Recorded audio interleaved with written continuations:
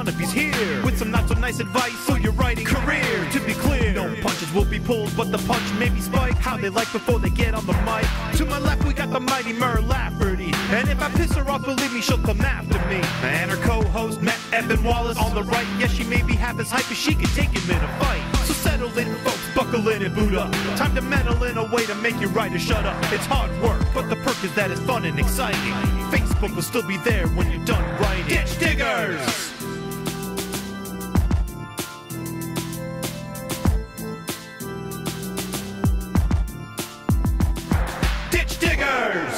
Coming to you live from Morgan Freeman's iPhone 7 Bluetooth headphone store, it is the Ditch Diggers with Mur Lafferty and Matt Wallace. How are you, Matt? I'm great, Mur, except I'm apparently the last person on the fucking planet who didn't realize that the iPhone 7 doesn't have a headphone jack. Yeah. So I'm dealing with that. Because I've been recording with you with my phone. I've been using the Skype app on my phone for the last few sessions. And I went and I got a new iPhone 7. We upgraded because our phones were old and falling apart. And we got a deal on the iPhone 7. I'm like, I don't really give a shit, whatever. So I literally 5 minutes ago, I go to plug my headphone jack into my brand new, huge, ridiculously gargantuan iPhone 7 to discover there's no phone jack. And I look like a monkey trying to do calculus. Apparently this was huge news and I missed it. I'm not cool. I admit it. I'm not on the cutting edge of things, but I'm still kind of pissed off about it, to be honest with you. I'm still pissed off about it in anticipation because I don't like the idea, and when I upgrade, I believe Android's going to be going that, most Android phones are going to be going that way too, so eventually Bluetooth headphones will be where it's at, which means so much more shit to lose. That's the thing, and I asked before we began recording. I was yelling at Mur about this. Not that there's anything she could do about it, but I was asking why repeatedly, and the reason is because Bluetooth. Bluetooth is the why. It didn't even occur to me at the time because again, I'm not on the cutting edge. They're like, it's time to do away with analog and wires and all that old shit. And I guess that makes sense, but I like my headphones. I like my earbuds. I like my headphones. And I'm just sad about it, Mur. I feel like the world, it's one of those moments where you feel like the world is passing you by, you know? Yeah. Like your time has come and gone. They're going to, give you a Bible and a shotgun and send you out in the wasteland to bring law to the lawless in your last days, a la Judge Dredd. And it makes me sad. So that sounds pretty cool, actually. And actually, as I was saying it, because I was going to go with the ice flow, old people on the ice flow thing, but that's a myth and I didn't want to perpetuate it. And then I thought Judge Dredd. But then as I was saying it, I was like, damn, I wish we could actually do that. I would totally do that. Yeah. And I guess it wasn't did I say Bible? I think I said Bible. I think you did too, but I was cool with that. It was a law book in Judge Dredd. It's not the Bible. I mean, I guess it's kind of a metaphor. It doesn't matter. We're not here, Mur, we're not here to dissect the metaphors and subtext of Judge Dredd. We're not here to do that. Not this week, anyway. Not this week. We'll get to that. Every podcast has to have an episode where they dissect the subtext of Judge Dredd. This is not that episode. Right. This is an episode where we're going to get to the main topic in a moment, but you had some words to offer on a relevant subject to all our professional and aspiring to be professional writers out there. And I would like to hear about that. Oh, good. Well, the funny thing is that it doesn't sound relevant, but I think it is. So I'm going to tell you a couple of... Shut up. I'm going to tell you a couple of anecdotes, and then I'm going to tell you how they're connected. Please do. There was a study done tracking how much time people used on their apps on their phone or their tablet, and how they felt afterwards. And it turns out that all the apps that make you feel like shit are the ones that you spend the most time on.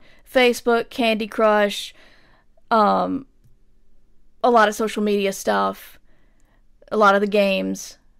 It's just like you don't feel happy or fulfilled afterwards. You get your brain gets a little dopamine hit, but that doesn't last. And the apps that make people happy are like the meditation apps, the reading apps, As the hounds wail in the I background. know. As if to underscore what you're talking about. Yeah, the neighbor's having work done on our house, so the new dog feels the need to alert the world. Let me close the door. Hang on. Wailing of hounds, I say. We should probably edit this part. Sorry, what'd you say? I said, let's leave the wailing of hounds underscore thing that I said, but let's edit out the part where you close the door just so we don't seem like absolute amateurs. Okay. Cameron Hurley already accuses us of never editing. She does? Yeah. Oh, that's cold. I mean, she was talking about... Cameron. She listens to the podcast ardently, and she was pimping it on Twitter, but she did, yeah. She was like, I think when they talk about editing, it's a running gag, because they do not edit these shows. Well, Cameron, we edit. You're going to take that all personally now. I shouldn't have said anything. I just assumed. I got a note on a notepad here that says 12 minutes, which means that when I look at this raw audio and I go to part 12 minutes, I'm going to cut that part out. I told her on Twitter, like, if she only knew the work that you put into cleaning up this madness. So, but Mer, the point is, she listens to every episode of the podcast, and she was talking about it on Twitter to her audience. We love you, Cameron. We really do. Absolutely. But anyway, so apps. The apps that make people happy are like Kindle for reading, Audible, again, for listening. I think the podcast app was in there. We can put a link to it in the show notes. The meditation apps. But those apps are like very small percentage of your day. Right. So that little nugget kind of lodged in my head. And then this past weekend, there was a virtual race in Zombies Run, which is the running app that I like. And they do virtual races sometimes where you listen to the story and you run 5K, and then it logs you against everybody else in the world who's running the same story, the same 5K. And since it was a Halloween race and Halloween was coming up, I realized I needed to get out and get moving. So I went out to run, and, I didn't want to. I was fussy the whole time. I was grumpy. And then later on that day, I had to do some writing for a deadline. And then later on, I had, I'll just say, a social situation that made me uncomfortable going into it. It was meeting new people, etc. And then during the social situation, when it was almost over, I just, kind of took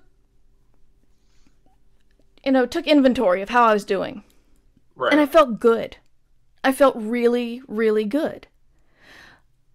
And that's a twist. Yeah, I felt good that I had done all of those things. And that's when the epiphany hit me.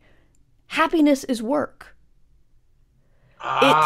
It's like the things that we do, that we think makes us happy because it gives us a little dopamine hit, like checking Twitter, checking Facebook, looking at email, all those things. Computer games, I'll admit it, those kinds of things.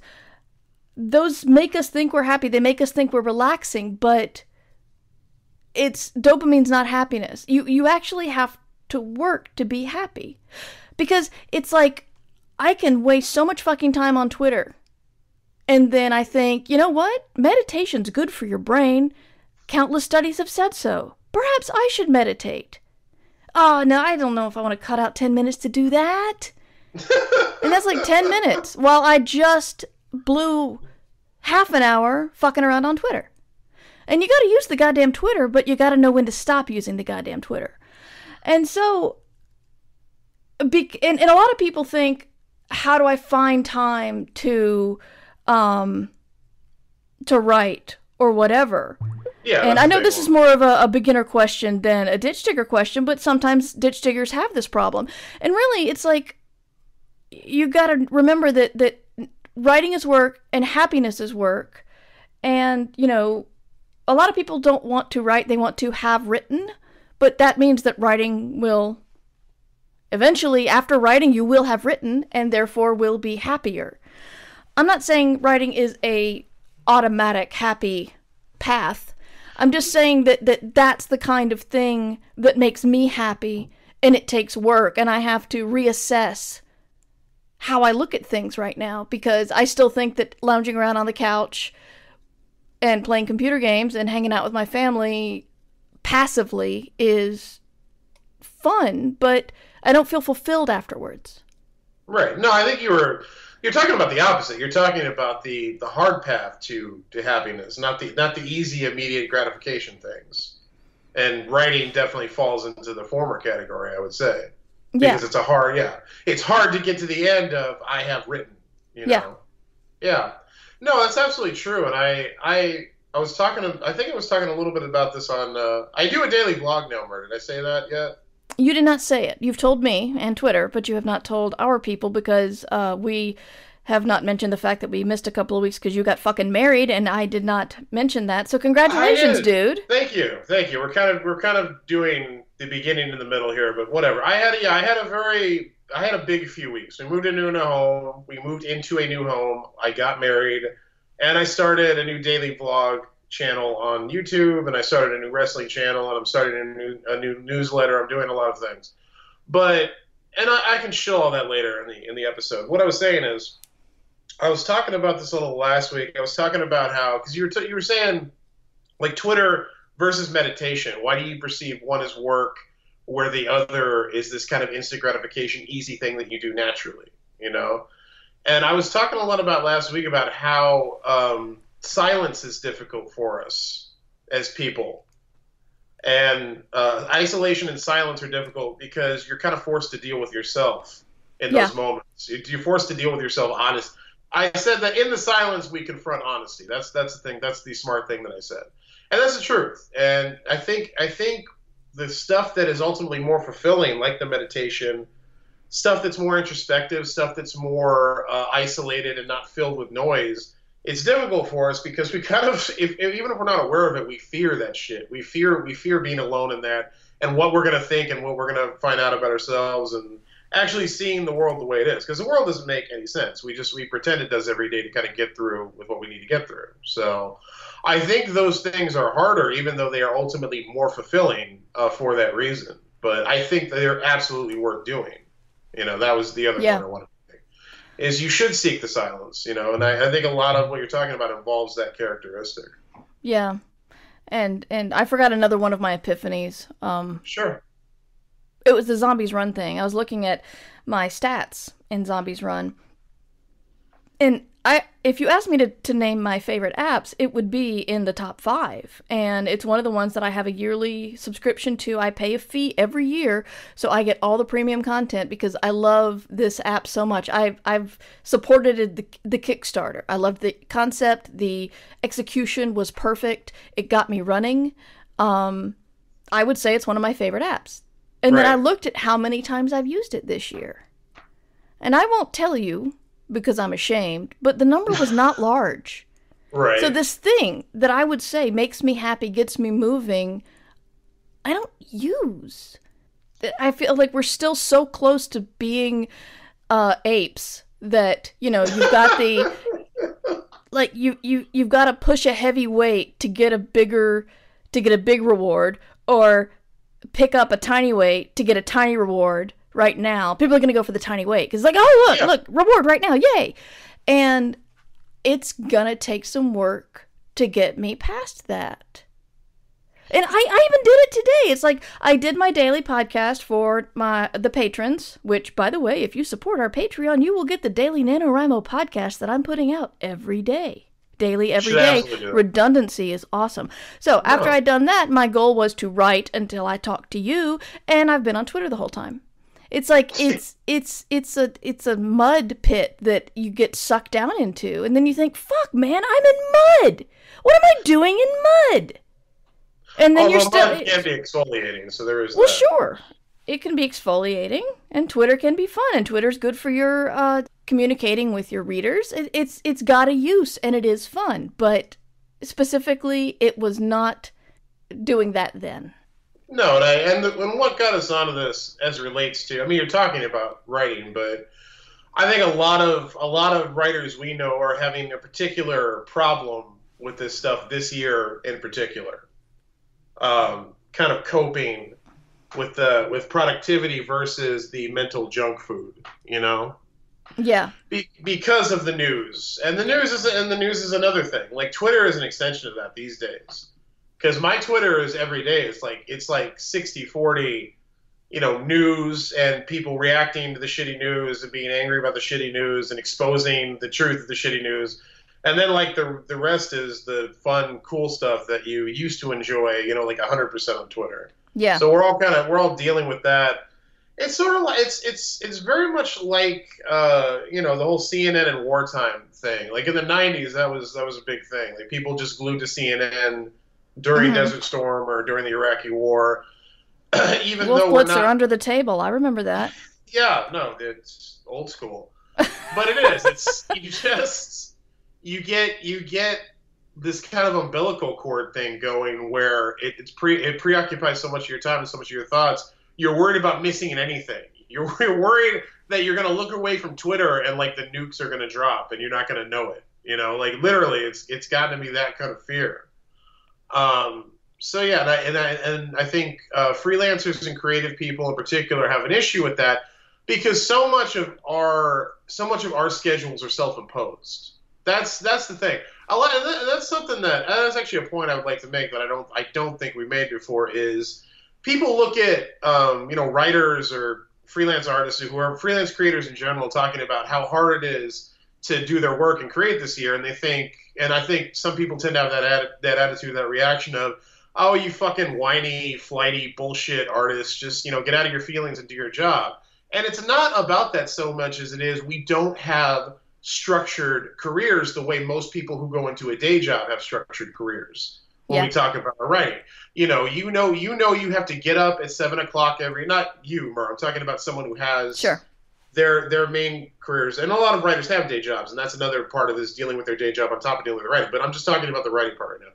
If you have a day job, you know, I have to get up at 7, I have to be in the office by 8, I have to be there till 5, and in that span of time, I have to get this, and this done, or I'm going to get fired, and I'm not going to have any money anymore. Like, you know those things. When you're a writer, you don't have that, I have to get up here, I have to do this, and this before this hour because then I go home. Your schedule is entirely self-made and self-imposed, except for, you know, deadlines that before and after that deadline, the people who pay you don't really give a shit what you do or how you do it as long as the work is delivered by that one specific time period. So, right. Because we make our own schedules and our own structure, it's more difficult when you've got all this shit pulling at you in every direction, you know, every time you look at your fucking phone or turn on the TV or something. And it's a genuine issue that I think freelance creators are dealing with this year in particular with everything going on. It's been tough. And I give credence to that. And people who don't really understand that should give credence to it too. It's a real thing. Nobody's trying to fuck off. Nobody's trying to slack off or use it as an excuse. We're really trying to get our shit done here and make money and do what we need to do. It's just with the way that our profession is structured, it's more difficult under these circumstances. That's all it is. Yeah. Yep, exactly. I think, I can't remember who said it, it was a little while ago, but somebody was talking about how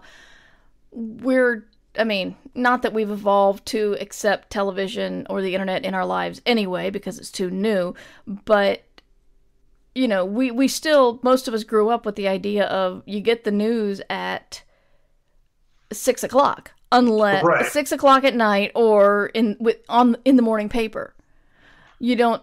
And, you know, if the president gets shot, then you get a special report, but that's when you get the news. And now it's all day. Here's what happens, and now everyone reacts to it.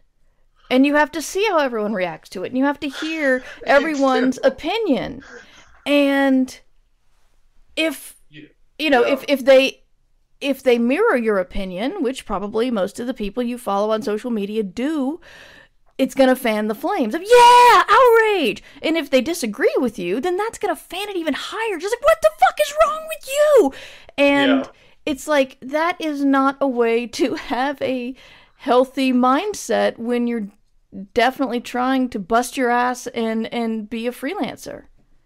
or any job really, but if you allow yourself to see the news all day, every day, which is, unless you're very, very careful, I believe Cameron Hurley actually does this with many, many very pointed mute words in what she uses to read Twitter with. She's big on the mute words, which is smart. Yeah. Unless you curate very carefully, then when you go on social media, you're going to see that. And if you want to use social media as a tool for your career, which, we endorse, which we've said, you got to figure out how to deal with that. When it's not going to make you happy, it's going to make you really fucking stressed out about something that probably has nothing to do with your job. Or if it does, like the ACA is I can never say that word, slightly connected to your job. Can you say that word? Slightly.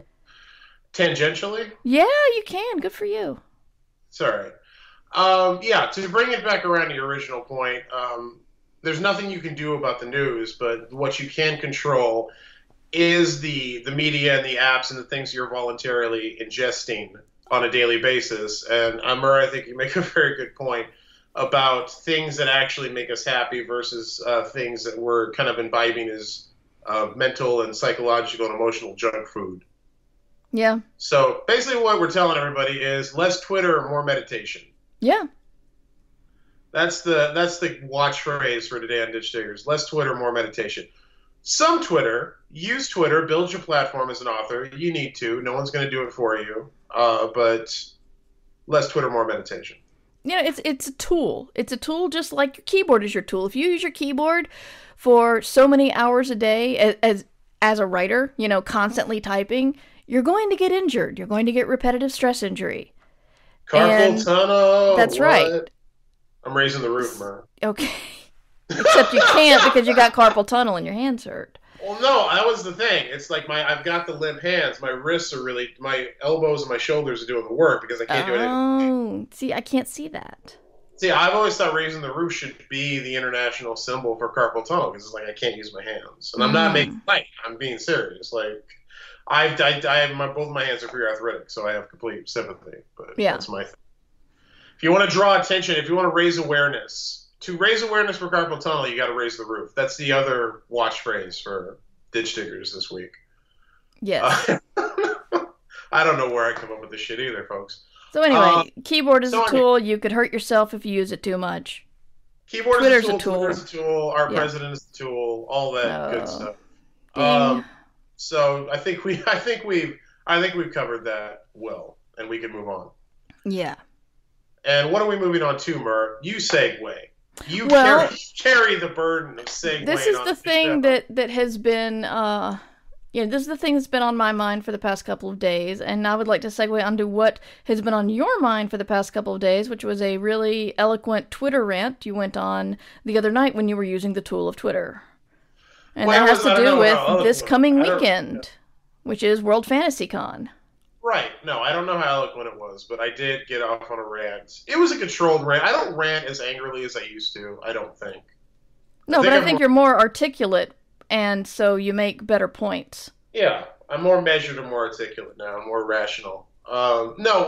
Here's what happened. I saw tweets lamenting the fact that World Fantasy Convention is this weekend, at which they hold the World Fantasy Awards, which are one of the bigger awards in the genre. Which I think is a fair statement. Yeah, it is. Yeah. But I saw a bunch of tweets lamenting the fact that they hold the award ceremony on Sunday of the convention. And that's messed up because a lot of people have to go home. They have to leave the convention and go home on Sunday or earlier. And they either miss the award ceremony or they don't have time to enjoy it or they don't have time to celebrate. And the kind of gist was, wouldn't it be nice if World Fantasy would end that tradition and move the award ceremony like Saturday so more people could enjoy it? And that is an entirely, and the thing I made clear on Twitter was it's an entirely fair point. I'm not giving shit to people who are tweeting that. I'm not giving shit to people who are thinking that. I agree with the point. The thing that really struck me when I read that is it just displays this reoccurring theme that I see with writers and people in publishing of like, not acknowledging a core problem, just kind of dealing with and accepting the ramifications of the problem as they are. And the problem in this instance is The reason people have to leave on Sunday is because they have to be back to their day jobs on Monday, the day jobs they have to have because despite being nominated for one of the biggest awards in their industry, they cannot afford to support themselves writing that content that they were nominated for. That's the reason. Also point out that World Fantasy is one of the most expensive conventions. Actually, it might be the most expensive convention that genre writers have. RT is also, and RT does welcome science fiction, like urban fantasy types. They're a lot more open to science fiction and fantasy, but still, I know a lot more people who go to Worldcon and World Fantasy Con, and World Fantasy Con is extraordinarily expensive compared to other conventions.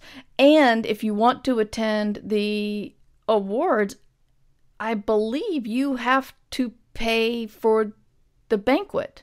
It's like an award show at a banquet, so right. You've gotta. That's extra. So you gotta pay to travel. You gotta pay for an expensive thing, and then you pay for the banquet and for a plate, basically. You're paying a plate fee. You may be able to attend and not eat, but I'm not sure. I'm gonna actually look that up, and you vamp for a bit. I don't need to vamp. Actually, what I wanted to ask you is, you had some really great points about how we are up in arms about how, expensive these are, and how they don't seem to take the author into account when they schedule the awards ceremonies, which is for the author and illustrators. But you're saying what we need to be angry about, where we need to focus this anger, is toward publishing itself. But what I wanted to ask you is, how do we do that? Well, yeah, I need to kind of finish rounding out the point first. Oh, well, go ahead. I'm going to look that up. I will do that, Mur, no problem. And I did actually point out that speaking to the people who have to leave the con early, that's not say nothing of the people who can't come to the con at all because they can't afford it. Oh, yeah. Which is completely standard. It's a very standard, typical situation for an author to be nominated for a major award in their field, and they can't afford to go pick up the fucking award that they've won, despite being acknowledged as one of the best writers in that field, because they write in that field and they don't make enough money from it. So my point was, and the thing with the awards in general is we spend so much time, especially in genre, on these various awards, the Hugos, the Nebulas, the Locus Awards, the World Fantasy Awards. We spend so much time and energy and effort, and we form committees, and there's all this political stuff that goes on, and we have business meetings, and we just so much energy and effort of the field and all the people in it are focused on these awards and not on business matters of publishing, which are much more prevalent. And that's what I was talking about. And I said the reason for that is because awards are something we can control. That's why we spend so much time on them. There's something we can control that gives an air of importance and gravitas to the field, and that gives us something to elevate ourselves with that we can actually control. Writers as a group, and genre writers in particular, we have no collective bargaining power in the publishing industry. We just don't. We have some guilds, we have some associations, and they try very hard, and I'm not, and the other thing I wanted to point out is, this is not a rant about me bagging on any particular guild or association. They try, they really try. I think especially now, in particular, with the state of the industry and the way it's going, they're trying really hard to put a bandage on some of this stuff, but the fact is, they have no power to negotiate with like an Amazon. They have no power to negotiate with major publishers, especially as they continue to consolidate into these increasingly huge conglomerates. Nobody gives a fuck what a science fiction guild has to say to them, and that's really the issue. And the problem is authors are at the bottom of an increasingly diluted revenue stream. That's where we end up finding ourselves, is we end up getting fed from the trough last when it comes to the sales of our books. Advances notwithstanding, but even then, there are huge problems with that structure as well. And that was the thing that I wanted. That was the thing I thought we should be focusing on more. As I said, I would like to see half the effort that we put into the politics and upkeeping of all these awards put into increasing not increasing, but bettering working conditions and pay structures for writers. That's what I would like to see, because there are huge problems with how the funds in this business are distributed on several fronts. Did you find the thing you were looking for, Mer? I did. It doesn't look like the banquet is optional. So you go and you have to purchase tickets for the banquet on top of everything else in order to attend the awards.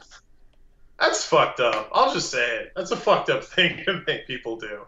I know it's hard to put one of these things on. I know it costs money. But, I mean, no one's saying you have to have a banquet either. Whatever. That's not the point. Again, this is not the point. The fucking award ceremony is not the point, or the cost of it. My point on Twitter was, the point should be that we should be able to have an award ceremony on a fucking Wednesday afternoon, and it wouldn't matter, because authors would have time and money to attend. They would have money from the books that they sell, and they would have time because they won't have to have day jobs to supplement their income. That's what we should be going for. Right. Not, let's make the banquet cheaper so broke-ass authors can attend it. Let's keep the banquet and pay authors more money. That's the point I was trying to get to.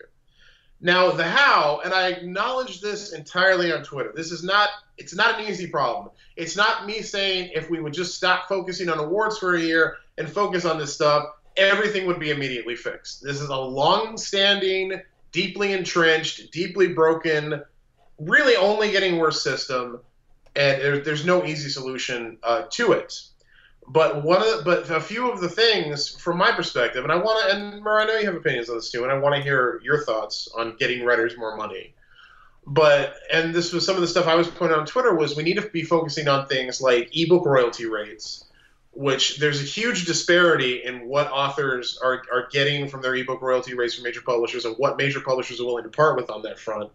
And the big thing to me, and this is where it gets really touchy for a lot of people in publishing, is I really feel that the process of major or traditional publishing, or whatever you want to call it, needs to be streamlined. I feel like on the publisher's end, they carry a lot of dead weight that is very costly, that prevents authors from generating more revenue from that process, because it's going to support a lot of dead weight on the publisher side of the process. Part of that is not keeping up with current technology. Another part of that is, and this kind of relates to a question we got on Twitter that we're going to answer later, but fuck it, I'll do it right now, is a lot of the staff that they employ. And it gets in a sticky area, because you're starting to talk about people's jobs, and I know people who do these jobs, and I'm not blanket saying all of them suck at it. When you look at a lot of publicity and marketing departments in publishing, they just are playing very ineffectual a lot of the time. They simply are. They're not keeping up with current digital marketing trends. They're not helping authors sell their books as much as they are. And it galls me sometimes. Some publishers I've worked with, and I've heard this from other people who don't want to say it publicly, it really sickens me that I'm dealing with a publicity person who makes a full-time salary and is getting paid way more than I am as an author, and they're not really helping me sell this book or anyone else that I know. It's just the truth. It's just the truth. And it's a hard thing to say, and I'm not knocking anyone in particular, but it's a problem in this industry. You take a publicity department, you look at the overhead that's costing you and what you're carrying there for what you're actually getting for the value for your money. That's a budgetary area that could be completely restructured. And that's just one of many things, but those are a couple of things I was talking about on Twitter yesterday. Murray, I would like to hear your opinion. I've been talking for a very long time. My opinion on which part? All of it. I don't know. The whole mess, Murray. Yeah, the whole mess. The thing is that I think the problem is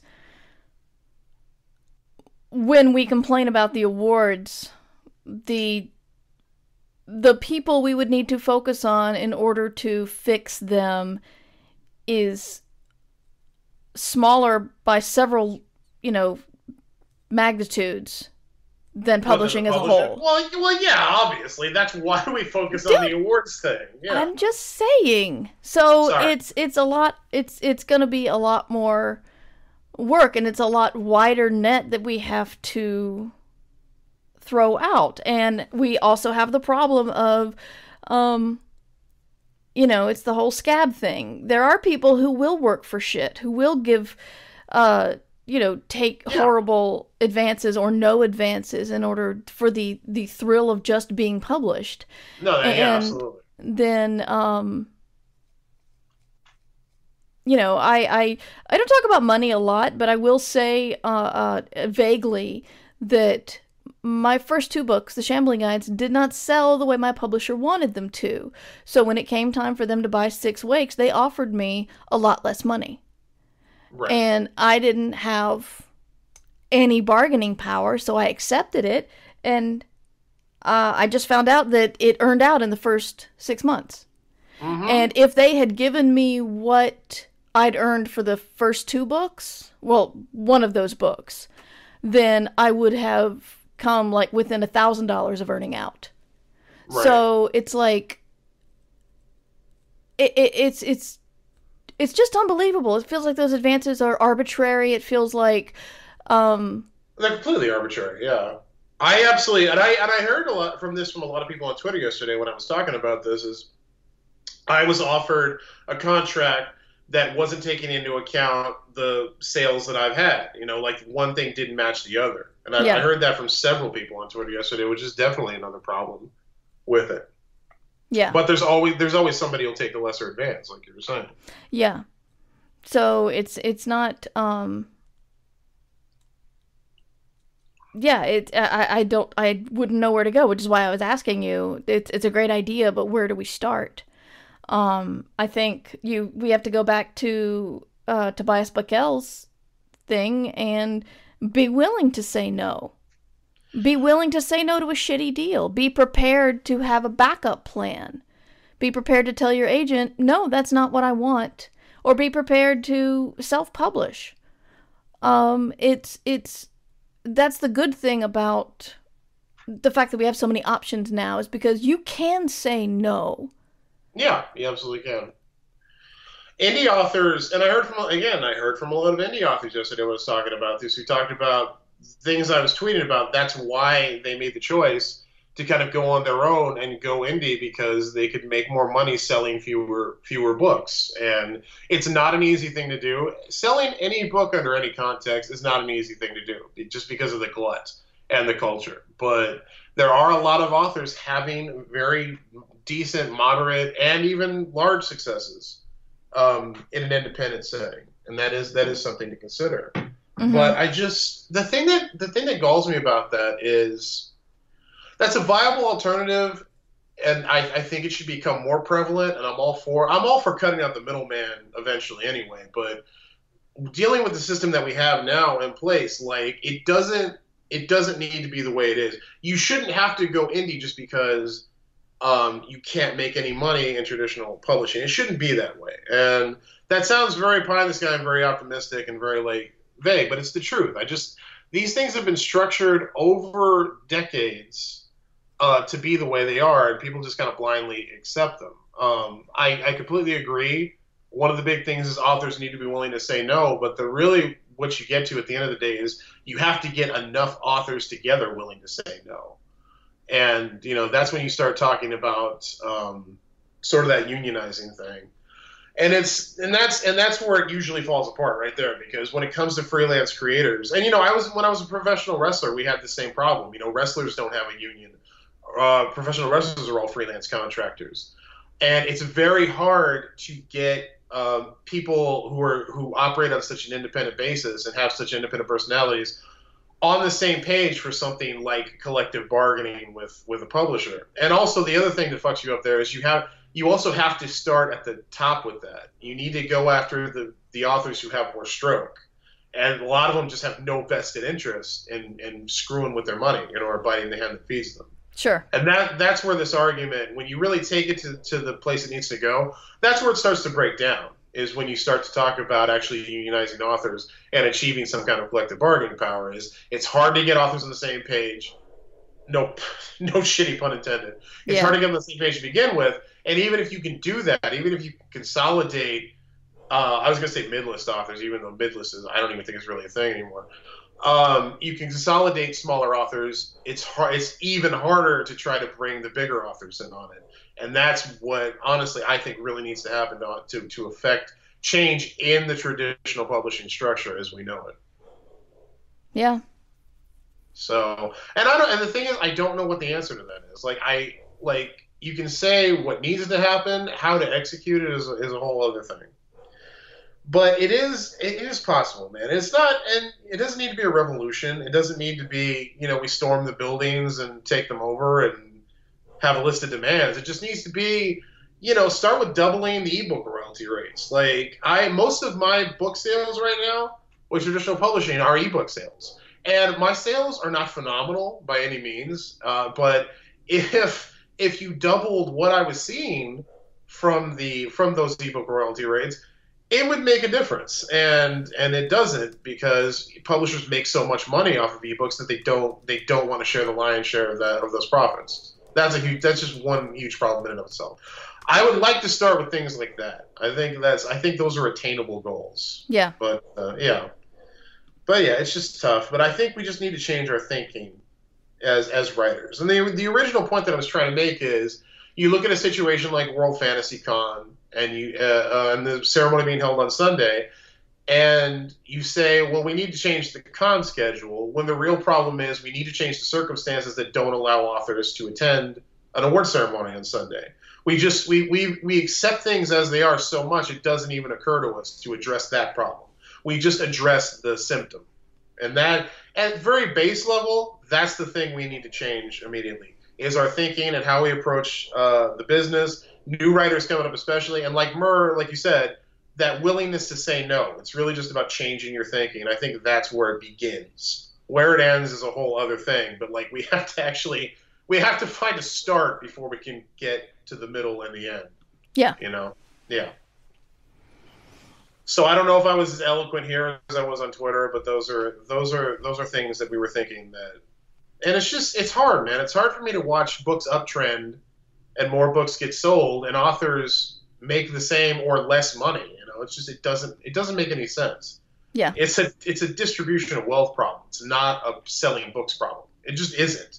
That's the thing that nobody really wants to acknowledge, because it's just hard. It's hard to accept that, more books are being sold and I'm not making any fucking money. But it's the truth. So there you go.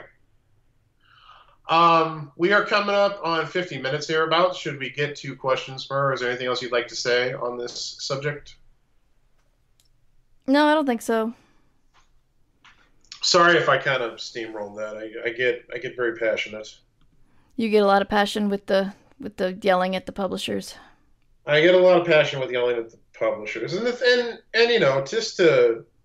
just to underscore this, I work with a major publisher. I love the people who work at the publisher, without exception. I really do. They're amazing people who work in publishing. I'm not in any way saying publishers are evil. I'm saying the corporate structure is deeply flawed. And I know publishers who do their best to function within that system and help their authors as much as they can. My publisher did that. They let me write my entire series of books when the sales didn't necessarily support going that far with them, because they wanted to give the series a chance to find its audience, which is a rare enough thing in publishing to begin with. So there are really good people in publishing. I'm not saying traditional publishing people are evil. I'm just saying the corporate structure that they are given is a deeply flawed one. That's all. Oh, yeah. No, I'm with you. Yeah. We actually have a good amount. I think people missed us, Mer. I think they did, too. I missed us. I missed us, too. We're pretty awesome. So I want to start with... so we're going to Twitter questions now. I want to start with the question I referenced earlier. It's from our good friend Michael R. Underwood. Mike Underwood, author, works in book marketing. One of the good ones. Mike asked, thoughts on the reports of agents asking authors to submit marketing plans during the query process. And I'm going to repeat that, Mur, because I feel it bears repeating. Yep, it does. Thoughts on the reports of agents asking authors to submit marketing plans during the query process. Oh, I have thoughts, but I'd like to hear yours, Mur. I have many thoughts. The first thing that comes to mind is, are you fucking kidding me? The second thing that comes to mind is hearing, I've heard, if you follow agents online and read their blogs and read their Twitters, you begin to hear the same things over and over again. I don't care if your mom liked your book. I don't care if your kid liked your book. I don't need to see 5 pages of your life story. If I ask you for 50 pages, send me 50 pages. Don't send me the whole book. You hear this over and over again.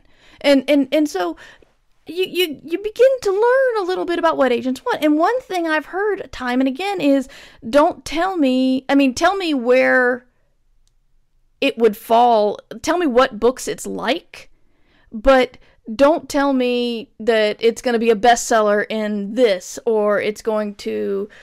Basically, don't market the book before it's sold. And don't think that you're a marketer. I've heard this many times. Like people are thinking ahead to all sorts of stuff when they don't even have an agent to help them sell the book in the first place. And so I was shocked when I heard that agents are asking for this. What's really funny is first I just thought it was publishers, and I thought, well, I had to fill out like an 8-page questionnaire on one of my books that kind of pissed me off, but I replied a lot of things with, I don't know, I'm not a marketing professional. Right. And doing a double take and realizing it's agents asking for that. I don't even fucking know what and people already, we've established this. New authors often don't know the ins and outs of publishing. Even with the internet at their fingertips, a lot of new authors don't know the ins and outs. So why would you expect them to know how marketing works within publishing? It is such bullshit. Yeah, there's so many flavors and levels of absurd to this proposition. Like, I don't even fucking know where to start. Like you said, it's like asking somebody who makes shit out of Legos to like draw up detailed blueprints for a fucking skyscraper in Manhattan. They may be exceptionally talented at building things, but that doesn't qualify them to draw up detailed plans in a medium they have nothing to do with. It's just asking. So that's the first thing. The first thing right there is, new authors should not be drawing up marketing plans. New authors should learn about marketing as they go. Like, that's an important thing. You're going to have to know this stuff.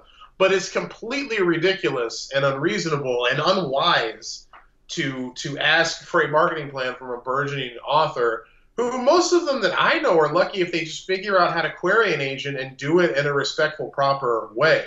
Like, you're at the beginning. You're a fucking zygote. Like, what even? And here's the thing. So there's that. Even if you're a fucking master of marketing, even if you like graduated with a marketing degree and you worked in marketing for 15 fucking years and then you decide to become an author, that's great. That'll give you an edge. It'll give you input. It's not your fucking job. Yeah. Right? I'm just going to say that. It's not. It's not supposed to be. It's become our jobs. Every publisher seems to expect you to go out on your fucking own and sell the book. That is not our jobs. Again, and I was talking about this earlier, publishers employ entire departments and full-time employees whose jobs it actually fucking is to do this, or is supposed to be. And it's just completely unreasonable to heap that on an author. And that's the publisher doing it. Then you get to an agent. It's not an agent's job either. I can only guess an agent wants it so they can present it to a publisher. Like, I can't even understand the motivation. First of all, I don't know what the motivation is to ask this. Like, my agent asks people querying him to just list like their comps, like their comparable titles, so he knows where to put their book. And that's it. That's all he wants to hear, and then he just wants to hear about the book. That is perfectly reasonable. I think smart. It's good for context. But a fucking marketing plan has no place in this process this early on. It just shows you how just glutted and clueless this fucking industry is when it comes to selling books. And I can't, and just no, that's the thing. I don't even want to see the other side. Fucking no. It's not a thing that I think anybody should be asked to do when querying an agent. Submit a fucking marketing plan. It's ridiculous. The closest you would need it, just for the record, is if you are proposing a nonfiction book, you need to list your credentials, and if you do any like public speaking or know of any professional organizations attached to whatever you're working with, they might need to know that. But that's like the closest I can think of for submitting marketing information. Yeah, but again, that's information. That's not that. There's a very big difference between you should buy my book about this because I did X, Y, and Z, and I know the field, and here's a detailed fucking marketing plan for my book. It's apples and oranges. Yeah. I'm not getting on you. That's a perfectly rational and reasonable thing to offer up on this topic. It just gets to me, man. It gets under my skin. I don't like the way so much of this business is trending and has been trending for years. It just really, really pisses me off. And so, yeah, Mike, those are our thoughts on agents asking for marketing plans. We are against it. Who just managed to finish their first fucking novel. In case you didn't get it, Mike, we are against it. We are against it. Yes, I'm sorry if I didn't make that clear. We have a question that is about rewriting and editing, and it's a straight up craft question. I got to start cracking down on these, Murr. And if you disagree, you can tell me, because we haven't talked about this beforehand. But I just feel like this isn't the forum. I want to keep this about business writing education. And I know we play around with those topics sometimes, but just straight up questions about writing your thing and getting it done, I really feel those are more I should be writing type questions than ditch dirt questions. I agree, but for one little comment is that on I should be writing, they're not going to get your take on it. That is true, and I'm very sorry about that, but I just feel like we need to stick to business questions on digital. I feel like I need to start hard, because I've been lax before and it's been on my mind. And like sometimes I'll do it when we don't have other questions, but we have business questions to get to this time, and I don't want to spend podcast time on questions that aren't business questions when we have business questions. Is that fair? Sure. Okay. So I'm going to skip that one. TJ Berry asks, my writer friends talk about filing quarterly taxes. I've just started making money writing. Do I have to file quarterly now? No, I am not an accountant, I'll say. But I guess it just depends on how much. I think I can't tell you where I crossed the line. I just remember we use an accountant, and after one bit of taxes 1 year, she's like, it's time for you to start filing quarterly. Yeah. But, it wasn't like the first year I got a $900 check. It was well after that. So if you're just starting making money, and it's not a lot, then I would say don't worry about it. However, I will say if you're making money and you're doing deductions and you're going to be having multiple streams of income, you might want to consider getting an accountant, and you can file with them, and then they can tell you when to start filing quarterly. Yeah, and I mean, I just always get an accountant would be my get a good accountant. In this life, you need a good accountant. No, everything you just said, Murray. At this point that TJ Berry is at, it's not a thing yet, especially if it's supplemental or secondary to whatever else you might be doing. But yeah, and again, we're not accountants, so you want to get an accountant to double check this on. In your specific situation, TJ Berry, I wouldn't worry about it too much yet. What else do we got?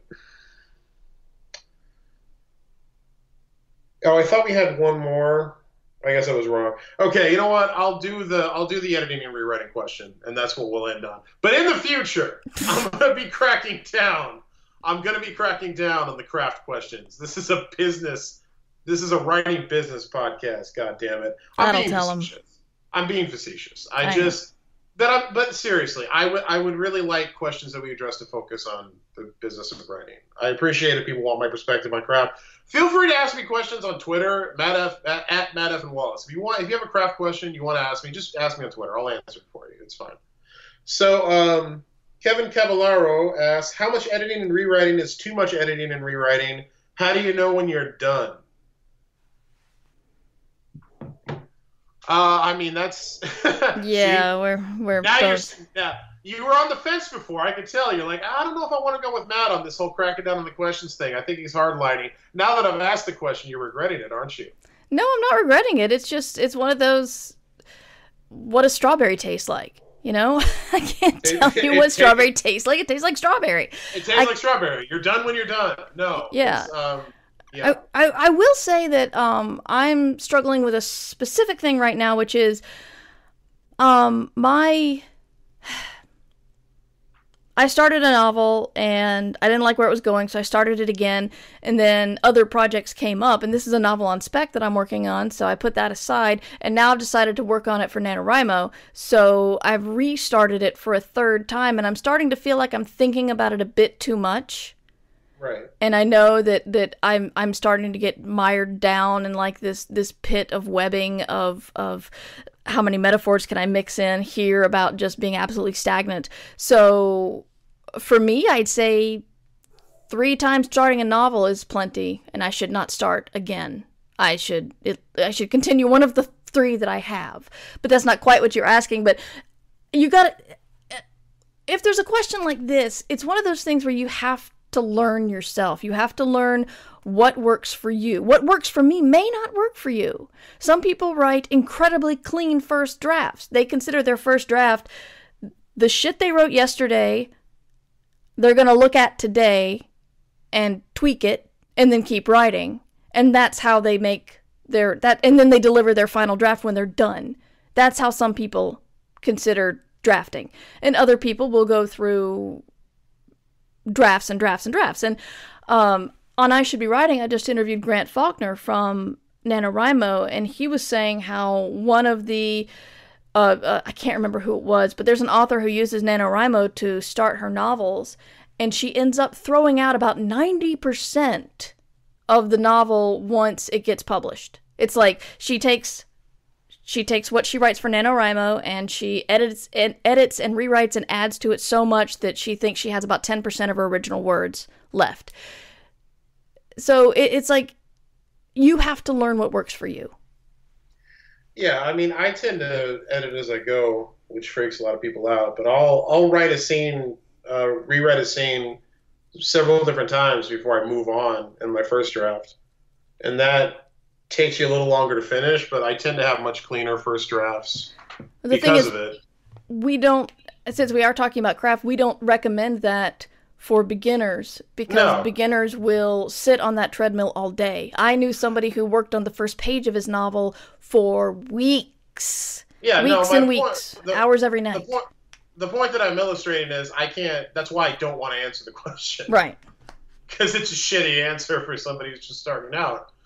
If I had to give you a boilerplate thing, I would say do your first. I always emphasize to new writers, especially, that the most important thing with your first draft is just getting the fucking thing done. Like, I honestly feel like if you're just starting out, the most important thing is to have that first draft finished. That doesn't mean, don't take care and time writing it, but it means just don't obsess over it. Don't obsess over any one part too much.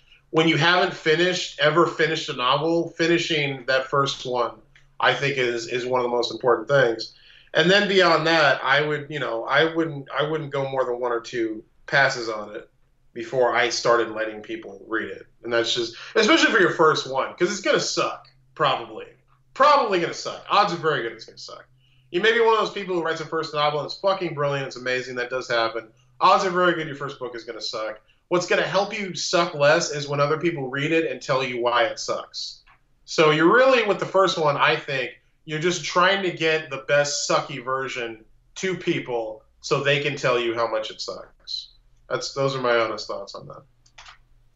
And this is why I didn't want to answer craft questions, but whatever. All right, we do have we have a interesting question that came up. Overhype it. Huh? I wouldn't overhype it. You don't know how this is going to work out. Overhype what? What it's interesting? I can have my own goddamn opinion, asshole. I don't care what you think. That's good too. So we have a question via email from Aaron. Okay. I'm surprised at the strength of your don't drink and write comments when the topic comes up. I'm definitely not trying to glorify it, but I've got a day job and a family life to work around, so my writing time and my relaxation time often overlap. If I had to stop writing every time I cracked open a beer, I'd lose half my opportunities to get work done. Again, I'm not arguing booze is in any way constructive, just wondering if it's necessarily destructive. And I think this is a great question, because I drink and you drink, and we've drunk on the podcast. I think there's a big difference between the alcoholism of Hemingway and Poe and how people romanticize those lifestyles. And having a couple of drinks now and then, or even every night. But, and if you enjoy having a drink, getting relaxed, and writing, that's fine. That's not what we're talking about. We're talking about the people whose lives were destroyed by alcoholism, and yet we use that as a mark of the glamorous is the wrong word, but sort of the wild, the romanticism, of the wild writer's life. Like, people would throw Gatsby parties when the movie came out. It's like, did you not fucking pay any attention to the story at all? I mean, yes, it's not fun to dress up like the other people from the time, but there's a message there, and it's not that those parties are good. Yeah, that's kind of, yeah. So it's like I don't think anybody reads the book anymore. It's a problem. Yeah. So personally, when I have a glass of wine, I am going to want to be relaxing. I don't get a glass of wine and get to work, but that's how I live my life. But if you want to have a beer and sit down and relax and write your words, go on with your bad self. Yeah, I don't give a shit if you want to drink it right. It's just like you said, that was about busting the myth that drugs and alcohol somehow make your writing better or brilliant or something, to me. Because that's what went on for a long time. Is a lot of people think, well, I need to open up my mind to new things. I need to get loaded so I can. It's bullshit. It doesn't make your writing better. There's no magical formula. It's not like, 2 thimbles of rum and like a line of Coke, and bam, you hit that sweet spot where you suddenly become much better than you actually are. Yeah, so that's all it was about. It was just that long-standing myth that writing while you do a bunch of drugs or drink a bunch of stuff is going to somehow make your writing better, because it's not. But absolutely, have a beer and write. We don't care. Yeah. Cool. Do we have any more email questions? I don't think so. I'm sorry, my email box is full because I started giving away books on I should be writing. Books. Yeah, I started giving away the authors I was interviewing, and next time we interview somebody on Ditch Diggers, if I have their book, we should give away their book. What? No, you just said you're giving away the authors you interview, and I just had a really funny visual in my head of you like actually creating the authors that you interview and shipping them to readers. So yes. It's like an author in a box in your living room just banging on it, like, let me out of here, Murr! And you just whack it with your cane. I don't know why you have a cane. Sure, in my head, I can have a cane. It's probably a cane sword. I think that's what it is. Yeah. In my head, you have a cane sword. You just seem like the sort. I'm looking at my books right now because actually I think I was sent one of Neil's most recent books. Well, he writes a lot of them. Why is this relevant? Because I was thinking I could give it away. Oh, like for this show? Impromptu giveaway? Yeah. Cool. Who are we going to give it to? Well, they have to email me. Oh, okay. So if they email you, they can get a free book? Yeah. What do they have to say? You? They have to say, give away Ditch Diggers in the subject line, because now that I'm giving away books on I Should Be Writing and Ditch Diggers, I got to keep them separate. But I don't want to make it a definite thing, but, if you want to spread the word about Ditch Diggers and then email me, it would be appreciated.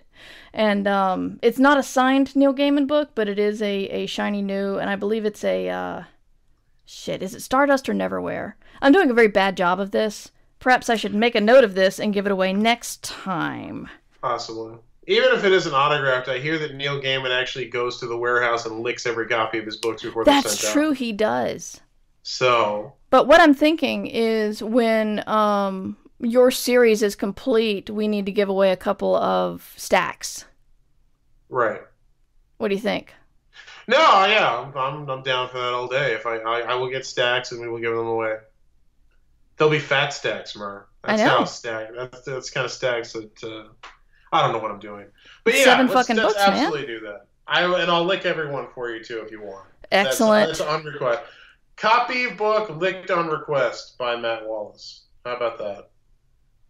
That sounds good. I like it. I like it. Well, So you we're show good, your Mer? stuff. I'm going to tell Twitter about you licking your books. Okay. So thank you all for listening. If you want to catch me online and ask me a craft question and not send it to the podcast, you can find me on Twitter at MattFNWallace. You can find my website at matt-wallace.com. I am doing a new daily vlog. I do it every single day except for the weekends. So really every weekday. But I'm doing it on YouTube. The channel is Angry Writer. I'm also doing some fun unboxing videos and some other stuff. We're having a good time over on my Angry Writer YouTube channel. Come check it out. Come subscribe, like, comment, tell your friends. I'm also doing a wrestling channel called The Riot Tapes if you're a wrestling fan because again, I used to be a wrestler. I like wrestling. If you want to come subscribe to that, I'm doing wrestling-themed unboxings on that channel, a bunch of other stuff. My new book, Gluttony Bay, comes out next week as we record this, November 7th. It's the penultimate book in the Sinajura series, and my epic Sinajura saga. The final book comes out next year, so this is the one that ramps up to the finale, folks. Gluttony Bay. It's actually my personal favorite in the series of all of them that I've written, and I've written the final book too. That includes the final book. So yeah, please do pick that up, pre-order, paperback, ebook, whatever you do. My other novella, Rencor, Life in Grudge City, my Lucha Libre, Luchador, Buddy Cop, supernatural comedy novella is also out. Please go get that as well. And I believe that is all the shilling that I'm fit to shill, Mer. All right. Well, you can find the blog and show notes that Matt's going to write so eloquently at merverse.com.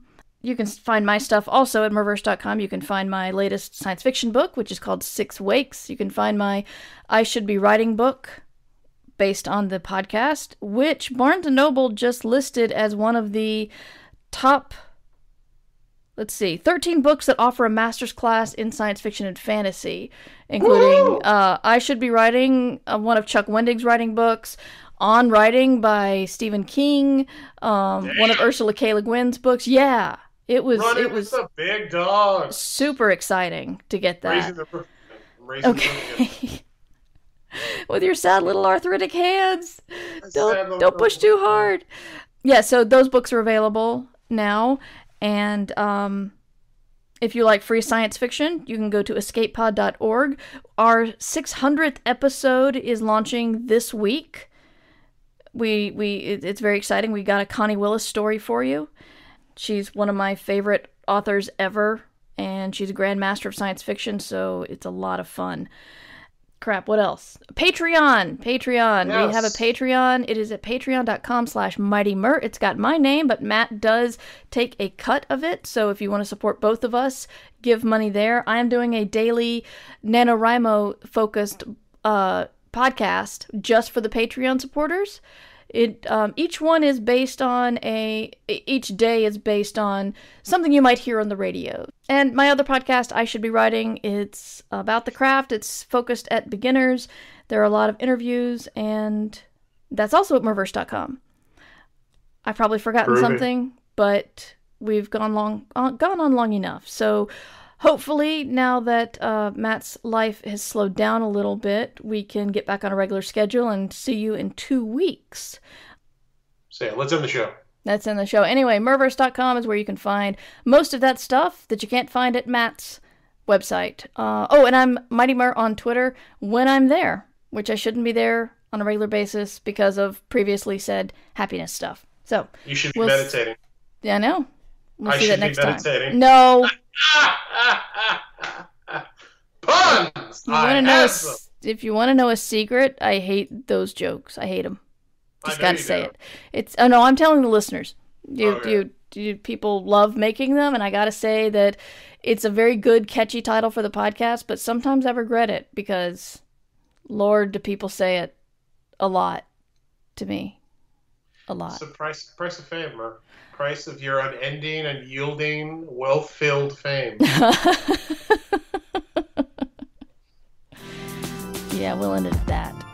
You can support us at patreon.com/mightymur. Ditch Diggers!